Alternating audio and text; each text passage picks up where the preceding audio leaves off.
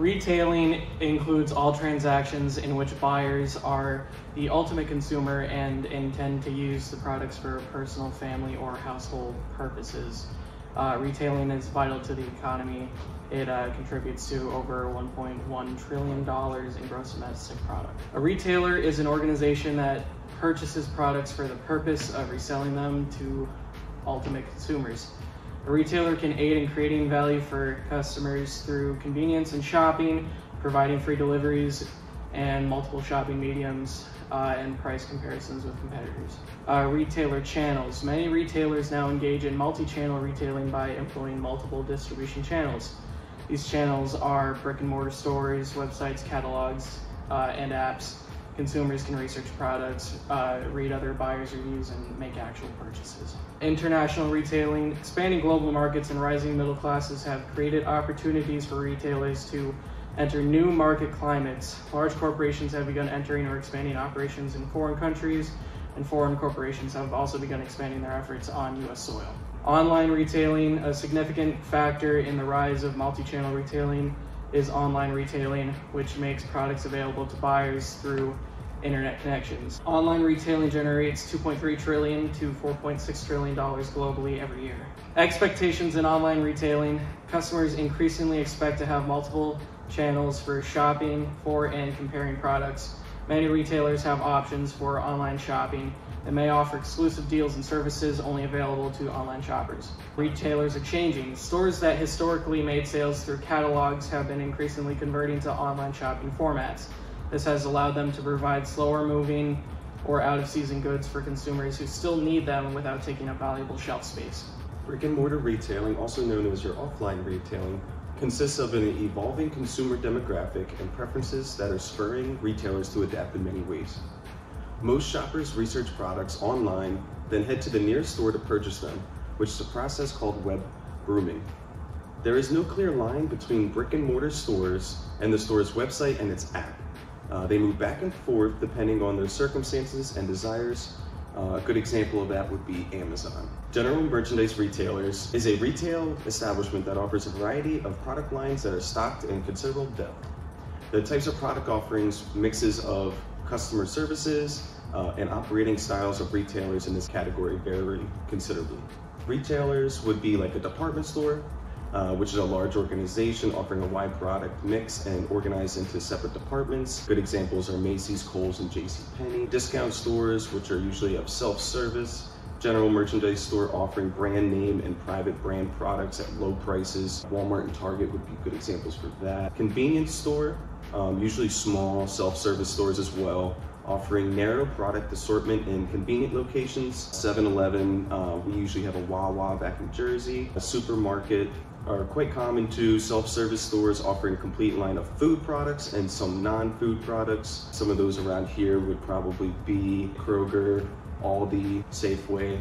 We also have superstores, which are giant outlet offerings, all food and non-food products found in supermarkets, as well as most routinely purchased products, Walmart supercenters, and your super Targets. Next is the warehouse club. Those are usually large-scale, members-only establishments combining cash and carry wholesaling with discount retailing. Sam's Club or Costco for those. Warehouse showroom retailer, which is usually a facility in a large, low-cost building with large on-premise inventories and minimal service. IKEA is a good example for that. Specialty retailers are a little different than general merchandise retailers. They usually emphasize a narrow and deep assortment of products compared to the general merchandise retailers, which are very broad. Despite their name, specialty retailers do not sell specialty items. Instead, they offer substantial assortments in few product lines.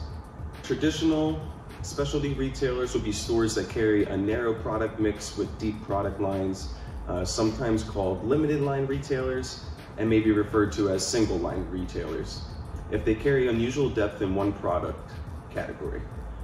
They commonly sell such products as apparel, jewelry, sporting goods, fabrics, computers, and pet supplies. A good example would be the Northern Scales Reptiles that opened in Mount Marquette just recently. Next, we would have our category killers, which are a very large specialty store that concentrates on a major product category and competes on the basis of low prices and product availability.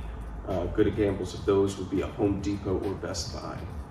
Our off-price retailers would be stores that buy manufacturers' second overruns, returns, and off-season merchandise for resale to consumers at deep discounts. Those would be our Ross, our Marshalls, our TJ Maxx, examples like that. Now we have strategic issues in retailing. One of our issues are store location. Store location focuses on demographic, lifestyle, and purchasing power. It targets customers' preferences and maximizes profitability. Next, we have franchising. Franchising includes business making plans and creating goals for themselves. Retail technology. This is including digital software platforms and innovations to allow retailers to manage and control their store. Retail positioning. Identifying an unserved or underserved market segment and plus lowest possible prices and at least amount of service values for fashion, for career apparel. Store image. Store image is to attract their target market and provide an atmospheric to appeal their emotions and to encourage customers to buy. Category management is understanding the spending patterns, analyzing suppliers, and watching market trends to improve efficiency and effectiveness. So direct selling is one of the most expensive forms of marketing. It's also one of the most effective. It involves the hiring of knowledgeable salespeople who sell directly to a targeted consumer. Wholesaling is basically just a type of transaction that's between a wholesaler and then either a retailer, someone who's going to use those products to make their own products, or people who are going to use those products for business operations. So this could be like a wholesaler selling to someone like Walmart, just bulk products at a discounted price. Otherwise, it could be a wholesaler selling to a restaurant for their general supplies that they're going to use in their day-to-day operations. And this is different from retailing because the wholesalers sell it to a business and they do not ever sell directly to a consumer.